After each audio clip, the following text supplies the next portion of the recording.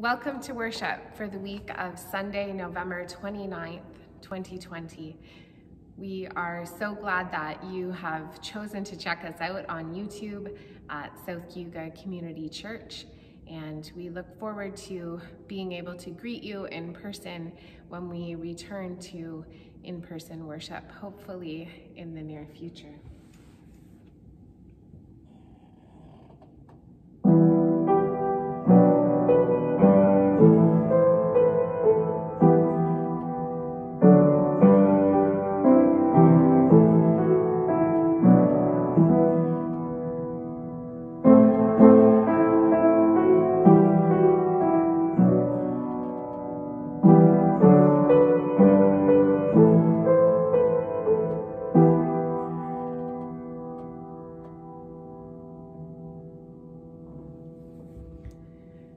We acknowledge that we worship today on land that was walked for thousands of years by Indigenous people, the Haudenosaunee and Anishinaabe peoples. We seek to steward this land once known as Turtle Island and to live in right relationships with all peoples, Indigenous, settlers, and newcomers, as well as all of creation's beings. Hi there. I'm Pastor Dawn, and I just wanted to give you a heads up about a couple of things coming up in our worship service today. First of all, part of our service was taped today in front of a live congregation, and so you will notice that maybe I'm not looking at the camera enough, and I apologize for that. It's our first time, and we're hoping to make improvements as we go forward. So please forgive me if things are not as they normally are. We did have folks here in the sanctuary today when this was taped. And so I also wanted to mention that you are invited to join us on Friday afternoons at 1 p.m. in the sanctuary if that would be helpful and meaningful to you or to someone that you know is not able to access the YouTube worship service and is feeling that they're really missing the church and the sanctuary and not quite getting enough out of the paper service that they're receiving. They are welcome to come on Friday afternoons at 1, and everyone wears a mask and social distance is observed, and all of the COVID screening questions are asked at the door, and it's just a 10 to 20 minute portion of the service that includes the scripture and reflection, but I just wanted to throw that out there for folks and let you know why things look a little bit different this week. And the second thing I wanted to let you know about is that there is communion coming up today. So if you would like to gather elements for yourself or your family, whoever's watching together with you, it doesn't have to be bread and grape juice or wine. It can be whatever you have handy. It could be a bagel, it could be a cracker, it could be a cookie, or a delicious square of goodness. Whatever you have handy can become your communion today. And with that, we'll get started.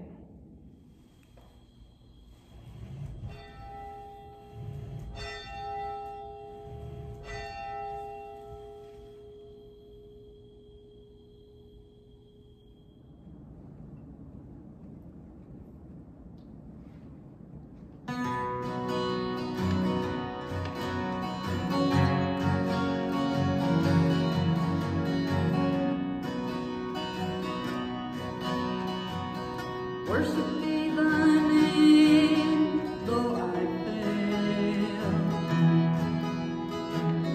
I've waited so long yet, didn't get the things I pray.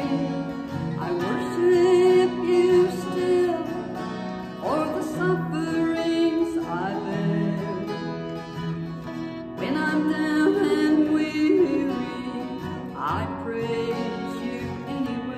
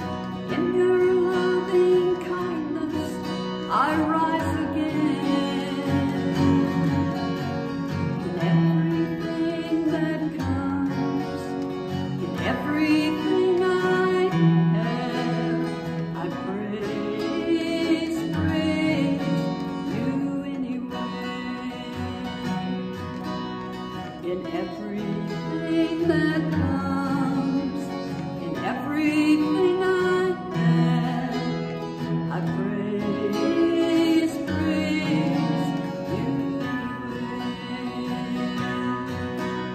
I praise you.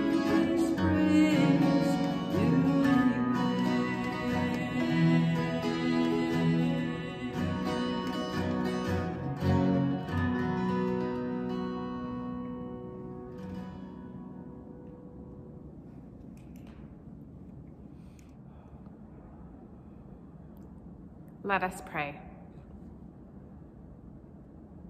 Holy God, it's Advent.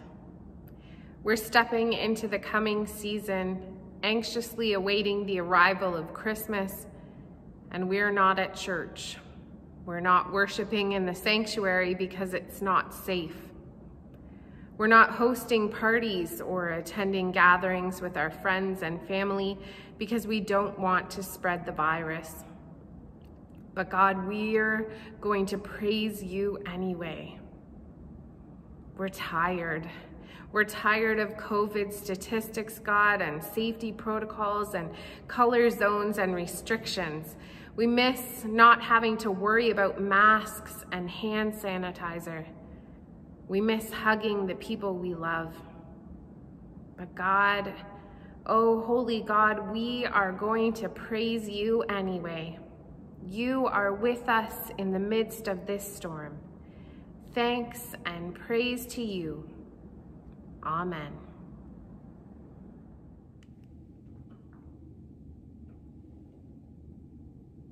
Our opening hymn is Standing on the Promises, taken from Worship His Majesty, number 601.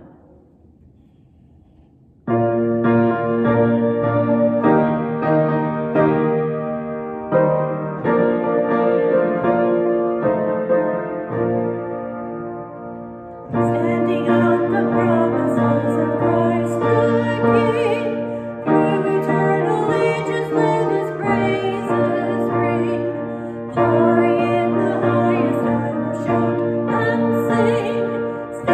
on the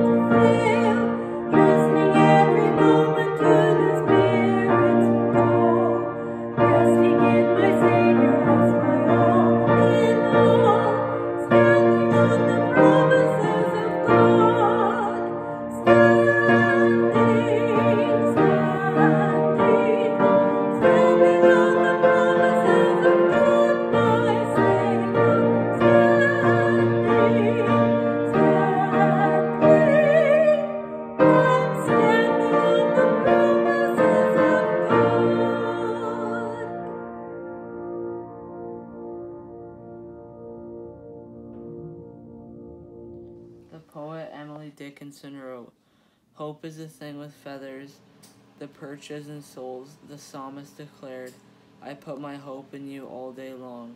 Hope is more than wishful thinking. Hope is the Spirit of God dwelling within us, reminding us we are never alone. Hope is our active commitment to be God's faithful people, whether we walk an easy path or face fiery trails. When we light the candle of hope, we embrace God's presence among us today and yesterday and always.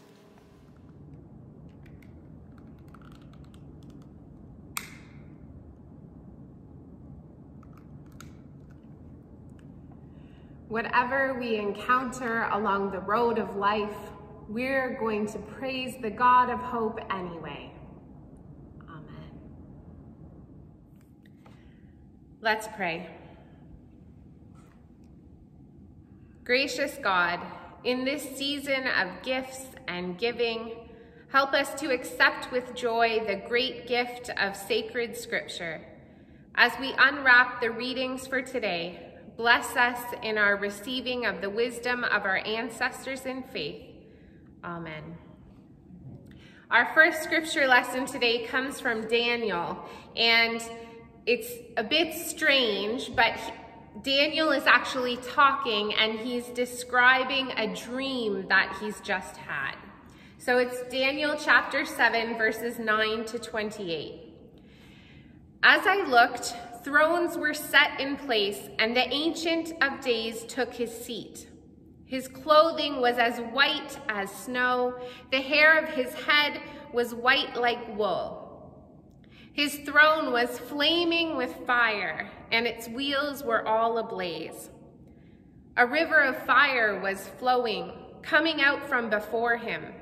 Thousands upon thousands attended him. 10,000 times 10,000 stood before him. The court was seated, and the books were opened. Then I continued to watch because of the boastful words the horn was speaking.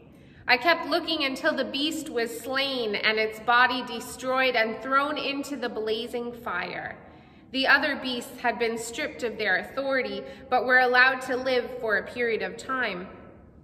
In my vision at night I looked, and there before me was one like a son of man, coming with the clouds of heaven. He approached the Ancient Days and was led into his presence. He was given authority, glory, and sovereign power. All nations and peoples of every language worshipped him. His dominion is an everlasting dominion that will not pass away, and his kingdom is one that will never be destroyed. I, Daniel, was troubled in spirit, and the visions that passed through my mind disturbed me. I approached one of those standing there and asked him the meaning of all this. So he told me and gave me the interpretation of these things. The 4 great beasts are 4 kings that will rise from the earth, but the holy people of the Most High will receive the kingdom and will possess it forever. Yes, forever and ever.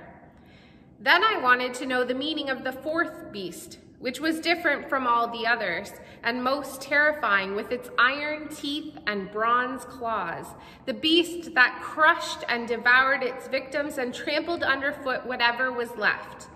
I also wanted to know about the 10 horns on its head and about the other horn that came up, before which 3 of them fell.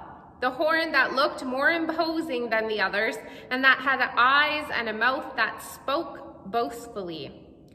As I watched, this horn was waging war against the holy people and defeating them until the Ancient of Days came and pronounced judgment in favor of the holy people of the Most High. And the time came when they possessed the kingdom. He gave me this explanation. The 4th beast is a 4th kingdom that will appear on earth. It will be different from all the other kingdoms and will devour the whole earth, trampling it down and crushing it. The 10 horns are 10 kings who will come from this kingdom, and then another king will arise, different from the earlier ones. He will subdue 3 kings. He will speak against the Most High and oppress his holy people and try to change the set times and the laws. The holy people will be delivered into his hands for a time, times and a half a time. But the court will sit, and his power will be taken away and completely destroyed forever. Then the sovereignty, power, and greatness of all the kingdoms under heaven will be handed over to the holy people of the Most High. His kingdom will be an everlasting kingdom, and all rulers will worship and obey him. This is the end of the matter. I, Daniel, was deeply troubled by my thoughts, and my face turned pale, but I kept the matter to myself. Our second reading comes from Isaiah chapter 40, verses 9 to 11. You who bring good news to Zion, go up on a high mountain. You who bring good news to Jerusalem, lift up your voice with a shout. Lift it up, do not be afraid. Say to the towns of Judah, here is your God.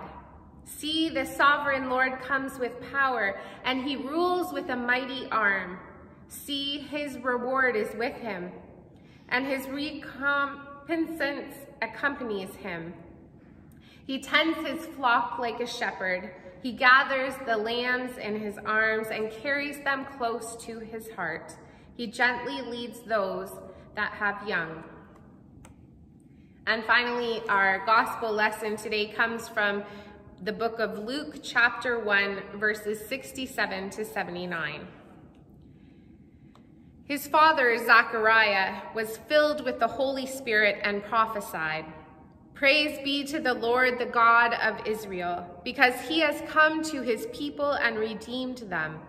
He has raised up a horn of salvation for us in the house of his servant David, as he said through his holy prophets so long ago. Salvation from our enemies and from the hand of all who hate us, to show mercy to our ancestors and to remember his holy covenant, the oath he swore to our father Abraham, to rescue us from the hands of our enemies and to enable us to serve without fear, in holiness and righteousness before him all of our days.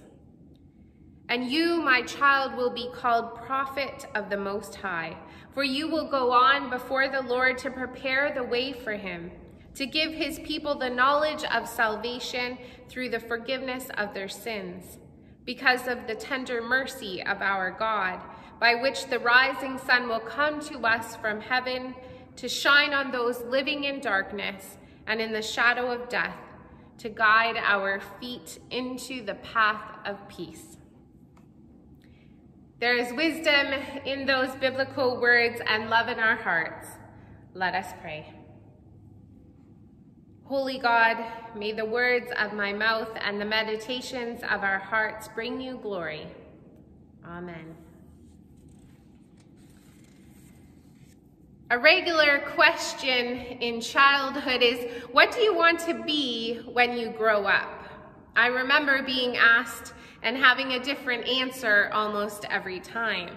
But my 10-year-old son, Brady, when asked that question, he almost always says, a mechanic. I wonder what you dreamed of when you were a child. What did you dream of becoming? I wonder what you dream of becoming now. As we mature, we often stop thinking about it, or at least people stop asking us. That's it there. People stop asking us what we want to be when we grow up because they see us as grown up. But do we ever really stop dreaming of becoming? We're constantly growing and learning and thus becoming. We just don't talk about it.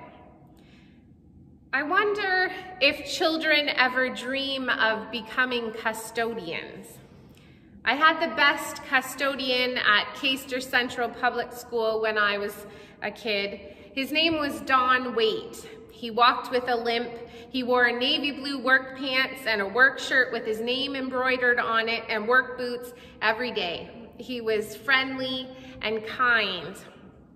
I can picture him standing in the doorway of his cubby, leaning on a broom as the students packed the hallways, heading outside and then back in from recess. Mr. Waite was always ready to dry up the mud and snow and neutralize really gross messes with sawdust and strong astringent. He was a mainstay, steady, dependable, and comforting. Actually, always a familiar face no matter what else was going on. I wonder if Mr. Waite wanted to be a custodian when he was a kid. I wonder if he dreamed of becoming something else when he was a custodian. When I first read the sentence by Brian McLaren in We Make the Road by Walking, prophets in the Bible have a fascinating role as custodians of the best hopes, desires, and dreams of their society, I thought of Mr. Waite. I realized that McLaren was talking more about custodians as keepers and holders than of janitors, but Mr. Waite was a lot more to me than the guy that cleaned the floors. He was the guy with the giant set of keys hanging from his belt that opened every door and every cupboard in the school. He was the guy who fixed broken windows and salted icy sidewalks and dried slippery floors and sanitized high-touch surfaces before it was the in thing to do to ensure that the staff and students were safe. He was the keeper of the school. I wonder if anyone ever dreams of becoming a prophet, a keeper, or a custodian of hopes and dreams. Brian McLaren goes on to say that the prophets challenge people to act in ways consistent with their hopes, desires, and dreams. I wonder if anyone ever dreams of becoming a challenger of people, a life coach, a motivational speaker, a teacher, a mentor, an aunt or uncle, a parent. Just a few examples of the kind of people who challenge other people to act in ways consistent with their hopes, desires, and dreams. Have you ever considered yourself a prophet before? We all have challenged someone to act in a way that was consistent with their hopes, dreams, and desires at some point in our lives. Maybe not as a career or in a way that makes the 6 o'clock news, but we've all pushed someone at some point in a meaningful way. Zero Dean said, "You may never know who your actions, words, or creations inspire, but those who appreciate these things you offer to the world are out there, even if they are not always visible to you. For every person who takes the time to acknowledge the value in what you have to offer, there will always be others who won't. The lack of acknowledgement does not make what you offer any less valuable, especially if you already believe in and see the value in it, and it's important that you do. Never hesitate to express thanks or send a kind word to those who touch you in a meaningful way, be it through their actions, words, or works of art, because you also never know how your own gratitude becomes the fuel that touches and inspires those who touch and inspire you." Wise words. The prophets of the Bible also said wise words. They said glorious, beautiful words that were written down many years ago. They prophesied the work of John the Baptist and the coming of Jesus, the birth of the Prince of Peace, the gift to all of humanity, hope. In Isaiah, they wrote, "They shall beat their swords into plowshares and their spears into pruning hooks. Nation shall not lift up sword against nation, neither shall they learn war anymore. A shoot shall come out from the stump of Jesse, and a branch shall grow out of the roots. The Spirit of the Lord shall rest on him, The wolf shall live with the lamb, the leopard shall lie down with the kid, the calf and the lion and the fatling together. And a little child shall lead them. They will not hurt or destroy on all my holy mountain. For the earth will be full of the knowledge of the Lord as the waters cover the sea. Here is my servant whom I uphold, my chosen in whom my soul delights. I have put my spirit upon him. He will bring forth justice to the nations. He will not cry or lift up his voice or make it heard in the street. A bruised reed he will not break, and a dimly burning wick he will not quench. He will faithfully bring forth justice. Isaiah's description of that better day were so inspiring that Jesus and his early followers quoted Isaiah more than any other writer. But many other prophets added their own colors to this beautiful vision of hope. Daniel, that we heard before, envisioned the world's beast-like empires of violence being overcome by a simple, unarmed human being, a new generation of humanity. Hope is what humanity needs today. Hope is what guides us to act now. You see, desires, hopes, and dreams inspire action, and that's what makes them different from a wish. Wishing is a substitute for action. Wishing creates a passive optimism that can paralyze people in a happy fog of complacency. Wishes are for blowing out birthday candles and scattering dandelion seeds.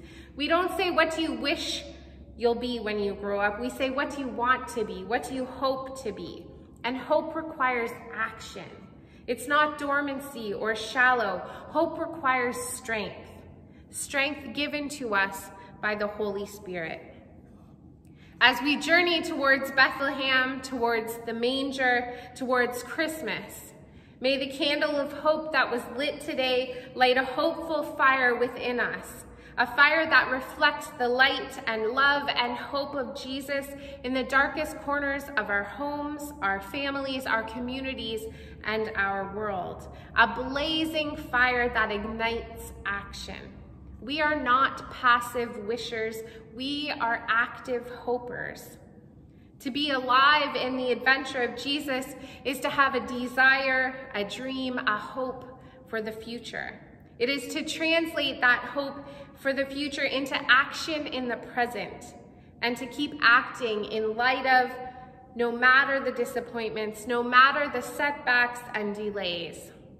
Let us keep the flame of the ancient prophets glowing strong in our hearts, even now. Let us pray.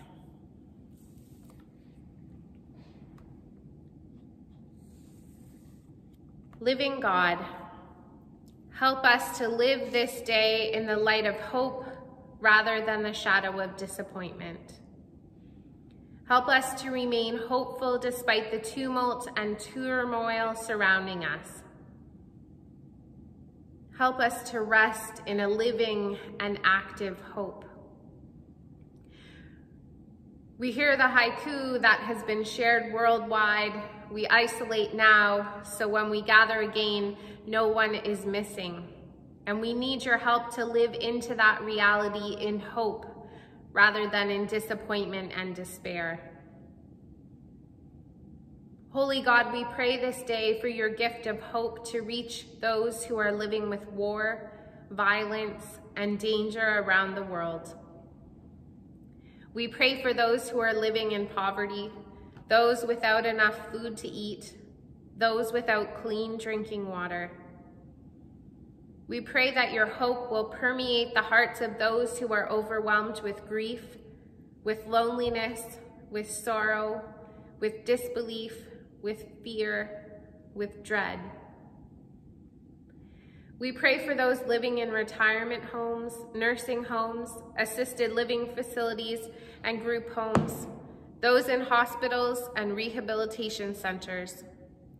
We pray for the staff of these places as well, Almighty God, that their actions and words might be hope-led and hope-filled. We pray for the people across Canada whose environments have been shook by COVID-19, whose lives have been turned upside down, whose restrictions have significantly changed lives and further separated the haves from the have-nots. Almighty God, we pray for healing. We pray for actions for the good of all and for good moral behavior. We pray for a vaccine. We pray for an end to the pandemic. Giver of all, we pray for the gift of hope to settle over us all like a warm blanket, that we might be grounded in the knowledge that Christmas is not canceled. The gift of hope, the gift of your Son Jesus, does not disappear if we can't eat turkey and pie with our families. May our gratitude overflow for your ever-constant, ever-present, everlasting, never-ending love and hope. In the name of Jesus, who taught his hopeful friends to pray together, our heavenly parent, our mother, our Father who art in heaven, hallowed be thy name. Thy kingdom come, thy will be done on earth as it is in heaven. Give us this day our daily bread, and forgive us our trespasses, as we forgive those who trespass against us.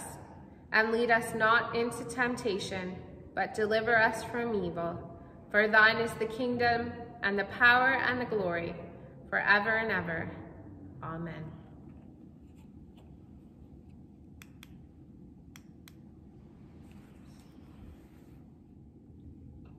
Our next hymn is found in More Voices, number 169, When Hands Reach Out Beyond Divides.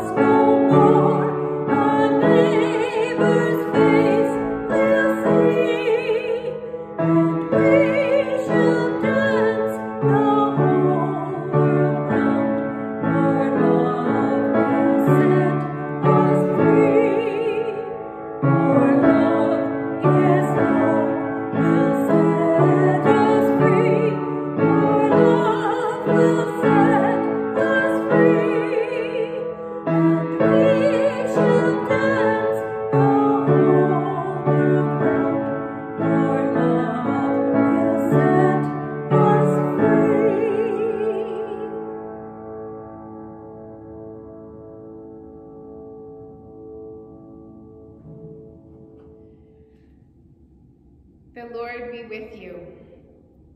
Lift up your hearts. Let us give thanks to the Lord our God. Holy and right it is to give thanks, and our joyful duty to give God thanks. For in the beginning, God, you dreamed of a world that would be good, of mountains, valleys, and oceans, of the changing of seasons, of laughter and the magic of music, of a creation united with you in love. You dreamed of this world, O God, and you formed it into being. And when we who bear your image in this world turned away from you, you did not turn from us. Rather, in love, you held fast to your dream, working, shaping, and suffering to make it reality. And so we praise you with the faithful of every time and place.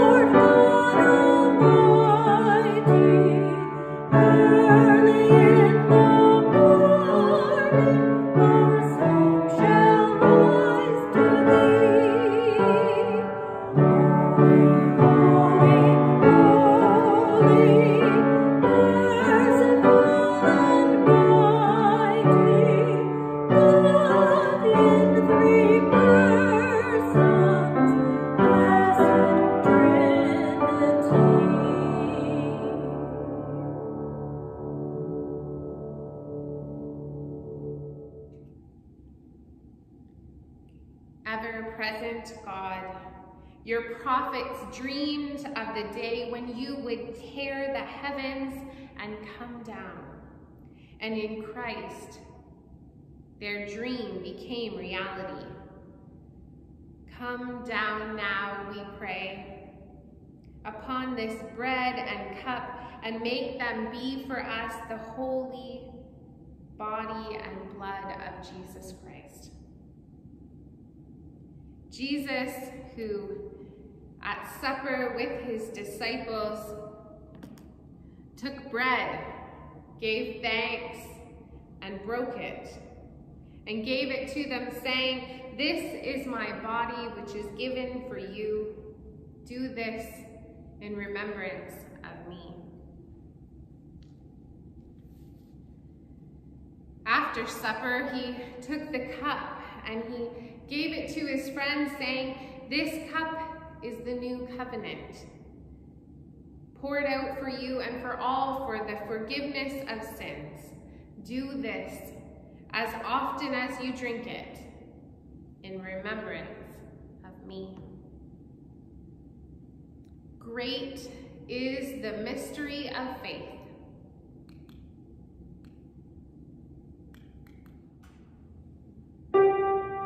Christ has died, Christ has died, Christ is risen, Christ is risen, Christ will come again, Christ will come again.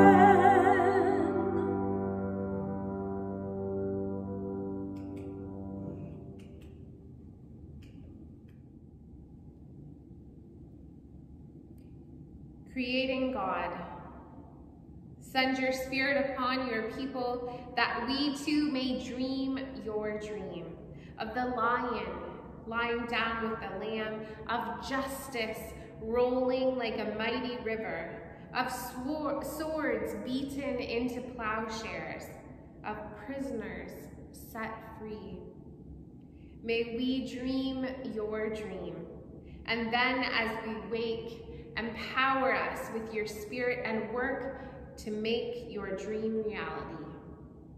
Form us with your dream, everlasting God. We pray. Amen. the gifts of God for the people of God,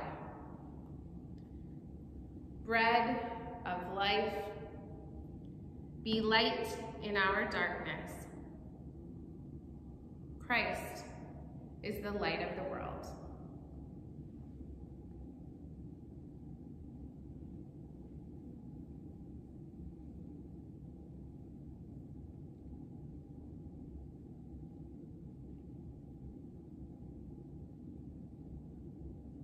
Amen.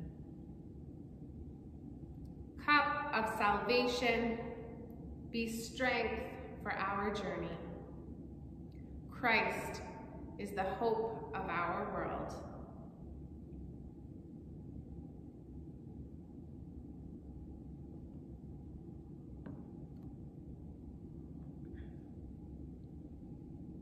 Amen. Let us pray.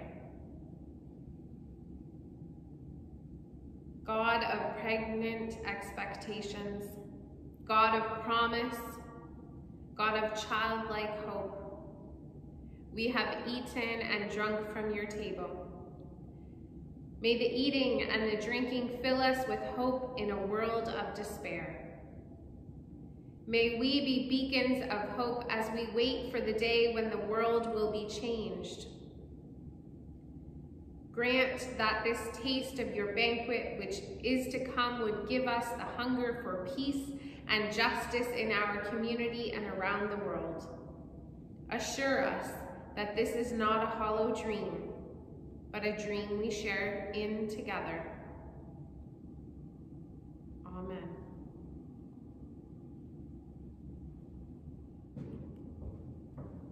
Our closing hymn is found in Voices United, number 158, Dream a Dream.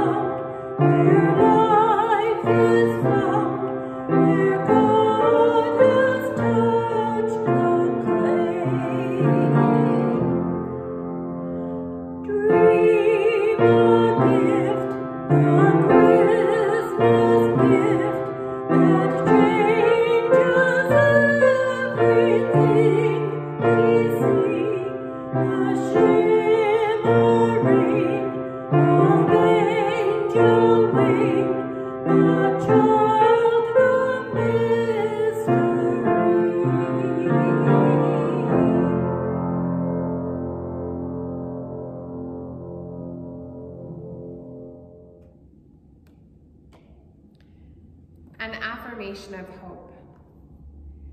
We affirm our hope that a new day is dawning upon us. We affirm our vision of a new heaven and a new earth. We affirm our belief that the love of God, which is greater than all understanding, has the power to unite us, to participate in the creation of a new world. We affirm the hope that turns suffering into a creative process. We affirm the hope that enables us to act. God, we hope. Help us to hope together.